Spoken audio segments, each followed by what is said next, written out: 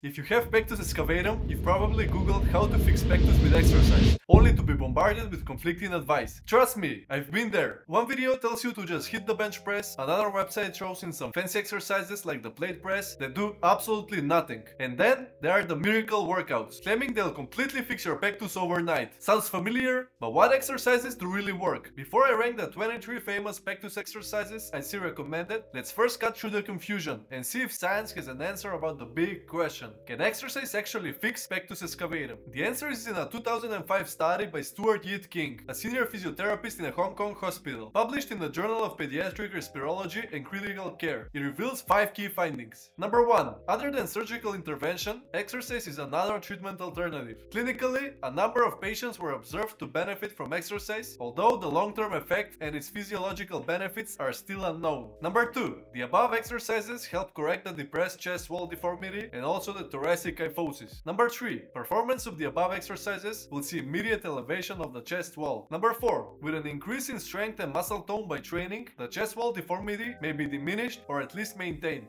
Number 5. The increase in intensity of training, especially to the interior chest wall, may help to build up larger muscle bulk and a better cosmetic outlook. This study reveals that not only some exercises can build muscle to make your sunken chest less obvious, but they may also push the breastbone and ribs out, improving posture and enhancing breathing. In this video, I'll rank 23 popular pectus exercises from S tier, super, to F tier, fail. These rankings are based on science and not bro science. For ranking, we'll be using the findings from this study, which also outlines the 5 essential steps for improving the chest wall appearance with exercise and plenty of other relevant latest studies in sports science on muscle growth. And no, I'm not wasting your time with fancy gym machines you don't have any access to. You'll be able to do this with minimal equipment even at home. Unfortunately, most people waste their time doing the wrong exercises, making their pectus even worse. To rank these exercises, here are the 5 criteria from the study. Number 1. To increase the mobility and flexibility of the spine and chest wall. Latest studies show that loading the muscle in a lengthened position leads to a better muscle growth. For optimal results, exercises should stretch the muscle while keeping it under tension in its lengthened position, promoting maximal flexibility and growth. Number 2. To lengthen any tightened and shortened structures. Ideally, the exercise should be done as a lengthened partial reps, which would be perfect for pectus and have been shown to be more effective than full range of motion. You'll be using all your energy in the most hypertrophic phase of the exercise. Number 3. To strengthen muscles in elevating and expanding the depressed chest wall. This means the exercise must specifically target chest function, meaning it should focus on transverse adduction and flexion, bringing the arms together, rather than relying on secondary muscles like the front delts. The movement should also be easy to progress, meaning you can consistently add weight or reps each week. Number 4. To restore normal posture. Research now shows that some lifts stretch the muscles almost as effectively as static stretching, highlighting how lifting and stretching are more connected than we once thought.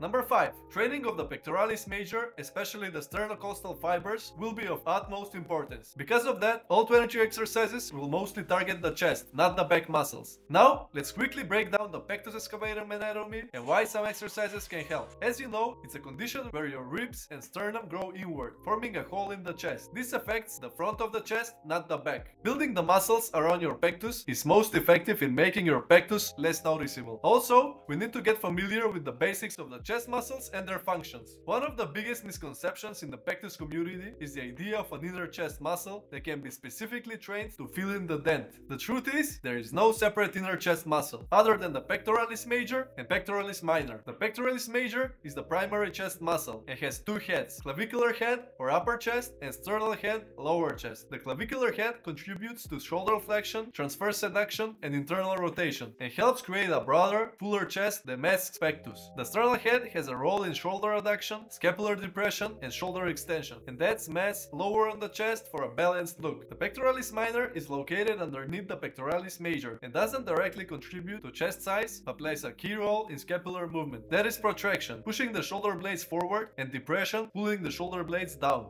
Strong scapular control improves your poor pectus posture. Weak or tight muscles in this area can cause shoulder rounding and chest sinking. By developing the entire chest with the best exercises, you will have a fuller chest and not noticeable pectus. In addition, we also need to know that there are inspiratory muscles that help us expand our chest when we breathe in. Unfortunately, these muscles alone can't add force and elevate the lower sternum and sunken ribs. Their effect is limited and can only pull your upper chest. However, if your arms are supported by grabbing a chair, table, loaded bar barbell or dumbbell, the sternal origin of the pectoralis major muscles can also assist with the chest wall elevation. Researchers say that we need to pay most attention to the pectoralis major, as it's a powerful muscle with fibers inserted into the lateral lip of the bicipital groove of the humerus. If the arm is stretched and fixed upward, these origins can directly and forcibly pull the sunken sternum and ribs up during muscle contraction. The concept of reverse origin and insertion applies. The direction of pull from the stretched arm position along the sternocostal fibers of the pectoralis major acts effectively on the depressed chest wall. Now that we covered the science, anatomy, and reasoning behind these exercises, let's finally get to the fun part, the ranking. We'll start with the best pectus exercise there is, the dumbbell fly.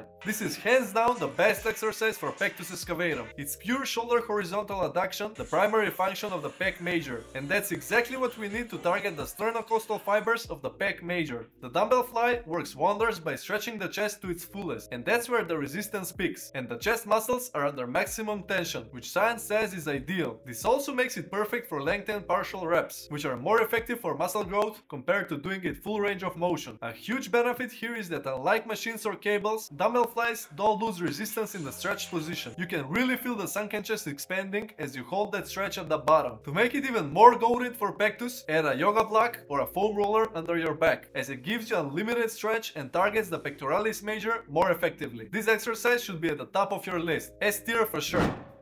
Barbell bench press. The barbell bench press is the most famous pectus chest exercise, and for a good reason. It's highly loadable, can progressively overload weakly, and is effective for building the chest. It primarily targets the pectoralis major, focusing on shoulder horizontal adduction and shoulder flexion for upper pec engagement. However, the biggest downside is that it doesn't stretch the chest perfectly. The range of motion is limited, since the rep ends when the bar touches your chest, whereas most people could achieve a greater horizontal adduction stretch. Additionally, the barbell bench press can take a while to load up, which wastes time. Since it's a compound movement, it trains the entire push musculature, but there's always a chance that your triceps or front delts fatigue first before your chest. Because of these drawbacks, it's a good but not ideal exercise for pectus excavatum.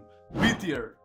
Close grip bench press. Closer grip allows for a greater chest stretch compared to the traditional bench press. However, to maximize pec activation while minimizing triceps and front delt involvement, you need to ensure that the bar touches higher on your chest. Narrower grips typically emphasize the triceps. It's a solid choice, but not the absolute best. Low A tier.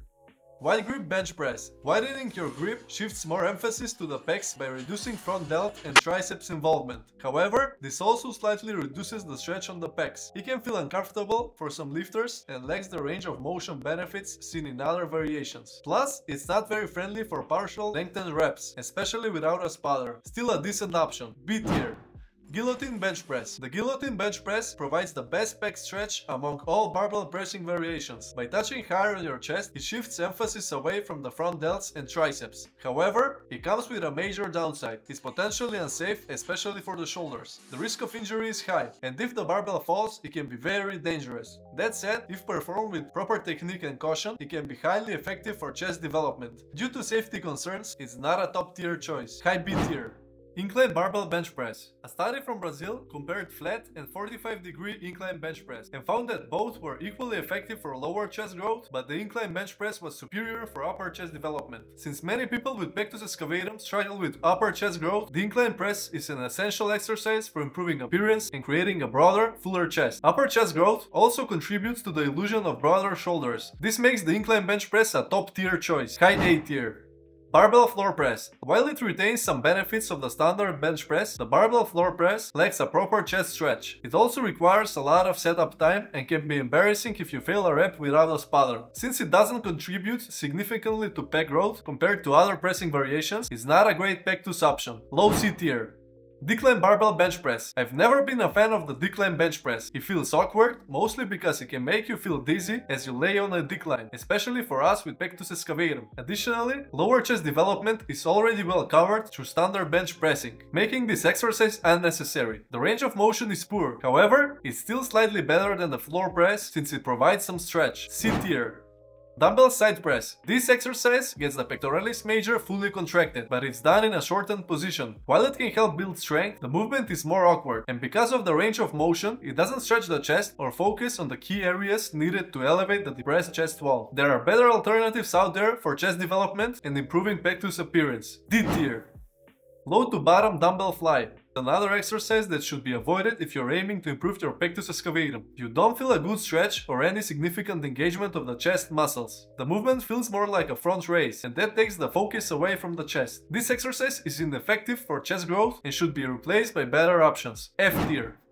Pullover. If you're looking for an exercise that targets the ribcage expansion and can help you with pectus excavatum, the pullover is an absolute game changer. This exercise is excellent for the lats, but it also gives you an amazing stretch to the chest and serratus anterior muscles, which can help expand the ribcage. To modify it for pectus and maximize the stretch, make sure to drop your hips low during the movement. Take deep breaths and focus on stretching your chest and lats. This helps not only with chest development, but also with the ribcage expansion, which is one of the most beneficial effects for people with pectus excavatum. Studies may not show full chest activation during this exercise, but you'll definitely feel like your chest is pushing out, which is exactly what we are looking for. Arnold himself included this in his list of essential chest exercises. So who am I to disagree? The pullover is a fantastic S tier exercise for correcting pectus appearance and should definitely be included in your routine. S tier.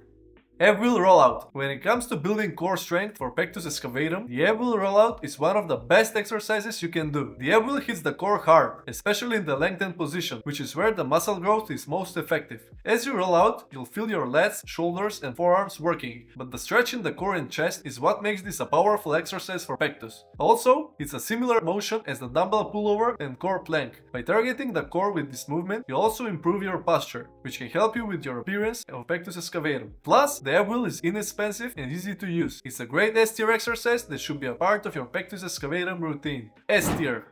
Dumbbell incline bench press. Even though I'm a barbell guy, I love dumbbells for pectus excavatum training because they allow for a greater range of motion, enhance the stretch, and enable safe lengthened partials and safe drop sets. It's easy to overload progressively, provides a superior stretch compared to the barbell pressing, especially when angling the dumbbells at 45 degrees, and is more time efficient. Additionally, it's safer without a spotter, since you can drop the dumbbells. But overall, it's an elite pectus exercise. S tier. Flat dumbbell bench press. While still a great chest exercise, I personally find the flat dumbbell press a bit awkward, especially when getting the weights into position as they get heavier. It's harder to control compared to the incline variation, and lowering the dumbbells down can feel awkward. Despite that, it still provides a better stretch than the barbell bench press, and is excellent chest builder. A tier. Single arm dumbbell bench press. I've seen people attempt single arm dumbbell pressing, but in my experience, it's unstable and awkward. It takes more time to complete each set and doesn't provide any unique benefits over regular dumbbell pressing as many think. Additionally, it forces your core to work harder to resist rotation, which has no direct benefit for pec growth. If you want a stronger core, it's far more effective to just do core isolation exercises instead. I'd only use this if I had access to just one dumbbell. C tier. Dumbbell decline press. This exercise feels unnatural, poor chest stretch and an awkward setup. Blood rushes to your head, making it even less practical. This one is entirely unnecessary. D tier. Standing plate press. This is hands down the worst pectus exercise. Gravity acts downwards, while the pecs produce force perpendicular to the resistance, meaning there's absolutely no tension on the chest. The only muscle being worked here is the front delts, which are already overdeveloped if you do other presses. Completely ineffective. F tier. Push-ups. They are foundational for all lifters, and often the first exercise recommended for pectus excavatum. They require no equipment, can be overloaded by adding reps or a weighted backpack, and also engage their serratus anterior, which can help with the pectus posture. However, they eventually become too easy, making progressive overload difficult. They also lack an adequate chest stretch, which limits their effectiveness. B tier. Deficit push-ups. Deficit push-ups are an incredible, underrated chest builder. This is my favorite pectus exercise at the moment. Elevating your hands increases the range of motion, allowing for a super deep chest stretch. Putting a backpack and some plates makes this even more effective and time efficient. This movement improves the push-up significantly by making it harder, increasing pec stretch and enhancing overall muscle engagement. I love doing them when I don't have the time to set up the incline bench press. Ever since I started doing them, I saw amazing pec gains. You can even do lengthened partials to failure safely. S tier. Dips. They are a challenging but highly effective chest builder. They offer a deep, unlimited loaded stretch, which is crucial for pec growth. Additionally, they can be progressed by adding weight. The only downside is that dips can be tough on the shoulders, especially for those with poor pectus posture, but they remain one of the best pectus chest exercises. Just a simple tip for pectus is to try to push the sunken breastbone forward, not down. This is done so your pectus posture doesn't cave in more, and to give you that pleasant chest pushing out sensation. S tier. Single arm dumbbell fly. As you can see, single arm movements are not ideal for pectus excavatum and are overrated. Isolating one side at a time doesn't provide any significant benefits as many think, and it's difficult to balance on the bench. You won't be able to lift as much weight and won't feel as deep of a stretch as you just used 2 dumbbells. This is also an inefficient use of time. C tier. Bent flies. Bent flies may seem like a convenient option, especially if you're working out at home, but they are not as effective for muscle growth as some of the other exercises. The problem is that the resistance in bent exercises tends to be weaker in the lengthened position and stronger in the shortened position, which isn't optimal for hypertrophy. We need the most resistance when the muscle is stretched to get the best growth. Additionally, the time it takes to set up the bends isn't always worth the result. If you're just looking for a home workout option, they're fine, but for maximum chest growth, there are better exercises to focus on. Tier. Bench press. The bench press is a decent option if you are training at home and don't have access to weights. Unlike traditional bench presses, the resistance increases as you press forward, which means the hardest part of the movement happens when your arms are fully extended. This isn't ideal for maximizing chest hypertrophy. However, it does provide consistent tension and can still be useful for endurance and muscle activation. It's not the best option for pectus excavatum correction, but it's not the worst either. B tier. Alright, so those are the 23 pectus excavatum exercises ranked from S tier to F tier, all backed by science to help improve your sunken chest appearance, pectus posture, and even help you pull the breastbone out.